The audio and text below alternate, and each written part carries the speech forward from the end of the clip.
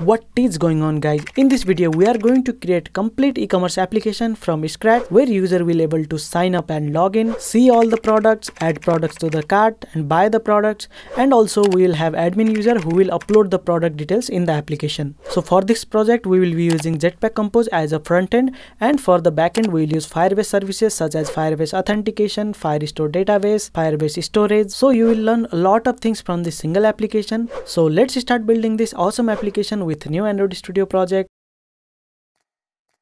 So click on new project, select empty activity, that is Jetpack Compose activity. Click on next. Let's give the application name Easy Shop. Minimum SDK let it be 8.0. Build configuration language let it be the recommended one. Click on finish. It will take some time to create our project. So our project is created. Let's run the application in our emulator. If you have emulator, you can click over here, or you can create new emulator from device manager over here. So I have already created emulator 2. Let's run the application. As you can see, we have hello Android. That means it is created correctly. Now let's start building our application. So first thing what we will do, first we will say hello to this greeting, and let's delete this and also delete this greeting composable. So first thing we will go to our package, and inside our package we'll create a new package. Let's call it as screen. So here we will add all the screens, and inside the screen we will say auth screen. So this will be auth screen, that means for login and sign up, where we will show image and we will show the login and sign up button. So let's call it as auth screen and create a file. So here we can create composable auth screen. So from main activity we have to come to auth screen. So this will be our default screen. So we will implement navigation so that we can go from one page to another page. So for navigation we'll use Jetpack Compose navigation. So for that what I will do, I will create a file that will be app navigation. It will be file and it will be composable. Let's call it as app navigation. So in this composable we will implement the navigation. So I have dedicated video where I have explained Jetpack Compose navigation in a separate video. You can watch that. Here also we are going to integrate. So first thing we need is nav controller. So I will create nav controller from remember nav controller. So by default we don't have this. We have to add the dependency. You can see over here add dependency. Let's click on add dependency. So our navigation dependency is added. Now we need nav host. So nav host. So here if you see we have different option. We have to select the option that has start destination. We will not use nav graph, we will use start destination. So let's click on this. So nav controller, it will be nav controller, and start destination we will provide first screen, which will be our first screen. So let's say we have this auth screen, so we'll give it as a name auth. So this will be our first screen. So whenever the app will launch, it will go to auth. For this auth, this is a name, this is a string. We have to link it with the composable. So inside nav host we will link it with the composable. So for that composable, you can see over here we have route. So in the route we will write auth, and inside this we can pass composable. So what is our composable? That is auth screen. So also we will pass the modifier. So this will be modifier. In this way you can create different screen. Like this we can do login, and here we can create login screen. That we will do later. For now let's add only auth screen for now. So let's go to main activity now and call this app navigation from there. So in main activity here app navigation and modifier dot padding, and it will be inner padding. So now from main activity we are going to app navigation, and in app navigation we are setting the start destination as auth. Auth means auth screen. So it will come over here. So how we will know? Let's write text. Let's say auth screen. Let's restart the application. So you can see over here we have auth screen. We have not added modifier to this screen, that's why it is visible over here. So this is auth screen. So let's design this screen. So for this I have one image, that is this banner. I will copy this image and paste it in the resource drawable. Paste it. So we have this banner.png. Now let's design this auth screen. So first thing, we will make a column and we'll provide modifier equals to modifier dot fill max size, and we'll give padding 32 dp from all sides so that we can get a nice padding. So import it. Now inside this we'll design. So first we'll add one image, that is the banner. So image painter, we can pass painter resource r dot drawable dot banner. So we need to import this r, and we can pass banner. And content description, you can write anything. Let's write banner and let's make it on different line, put arguments on separate line. So if I run now, we have to restart. You can see we have image.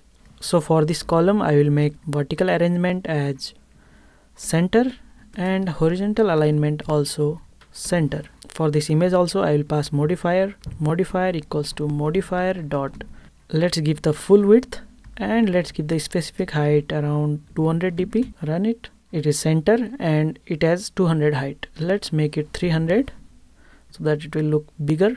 Now it's looking good. Now below this we'll add some text. So first thing I will give space. So spacer modifier dot height around 20 dp, and below this I will write a text that will be start your shopping journey now. Let's say you can write anything. You can see over here start your shopping journey now. Now let's style this text. So I will use text style. So text style, and here I will pass font size, let's say 30 sp.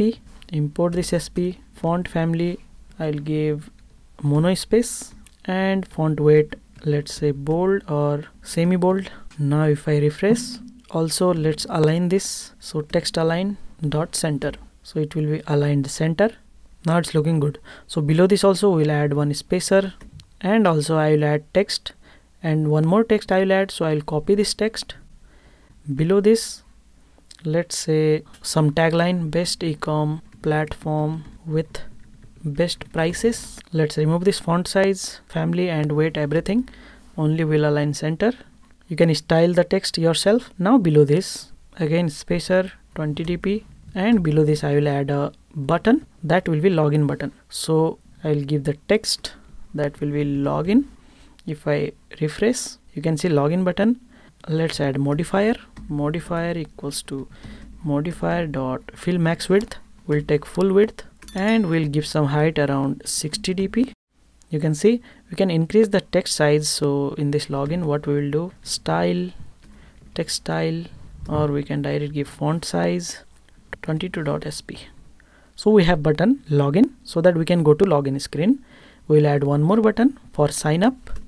It will be sign up, and we'll give a spacer in between as well around 20 dp. If I restart, you can see login and sign up. Let's change the style of one button. Let's make the sign up button as outlined button so that it will look different. Yeah, so we have login and we have sign up button. So this is our application. So right now we have not implemented on click, so we have to implement that. So whenever we click on login button, it should go to login screen. Whenever we click on sign up button, it should go to sign up screen. So we don't have any screen, so let's create those screens. So in the screen we have auth screen, so let me create one more. That will be login screen. So it will be file composable login screen. In the same way we'll create one more, that will be sign up screen, file composable sign up screen. So here we have created two screens. Now in app navigation we have to define those routes. So we have defined auth. Let's copy it, paste it here. We'll define it as login and we'll call it as login screen. So whenever we navigate to this route, we'll go to login screen. Same way for sign up also. Let's say sign up screen. So whenever we navigate to this sign up, it will go to sign up screen. So now from this auth screen, we want to navigate to login and sign up screen. So how can we do that? So for that we need nav controller. As you can see over here, we have already defined nav controller. So now we have to pass this nav controller so that we can use it over there in the auth screen. So what we will do, simply we'll pass over here nav controller. So it will give error because we don't have that parameter over there. What we can do, we can just add parameter from here. Let's click on this. It will add the parameter. If you go to auth screen, we have this parameter now, that is nav controller, which is of type nav host controller. So with this nav controller, we can navigate anywhere. So here, whenever we click on login screen in the to do, in on click, what we will do, nav controller dot navigate where we want to navigate, that is login. That's it. So whenever we click on login, it will go to login screen. Same way for sign up as well, nav controller dot navigate sign up. In this way it will work. So we have already defined in the app navigation that sign up means sign up screen, login means login screen. So if I run now, if I click on login, it will go to login screen. We have not defined anything. If I click on sign up, it will go to sign up screen. If you want to check, you can do over here, text login. Same way in the sign up screen, sign up. If I run now, login, see this is login page, sign up, this is sign up page. In this way it will work. So in this way we have implemented app navigation. We have created 3 screens. We have designed auth screen. This is our main screen. Whenever we launch the application, it will show this, and from here we can go to either login page, either sign up page. So that's all for this video. In next video we will design the sign up screen and login screen, and also we'll connect to the Firebase project so that we can create account in the Firebase, and also we can do login. So if you enjoyed this video, please hit the like button. If you have any doubts and queries, please comment below. I will reply for you. Don't forget to hit the subscribe button before going. See you in the next video. Bye bye.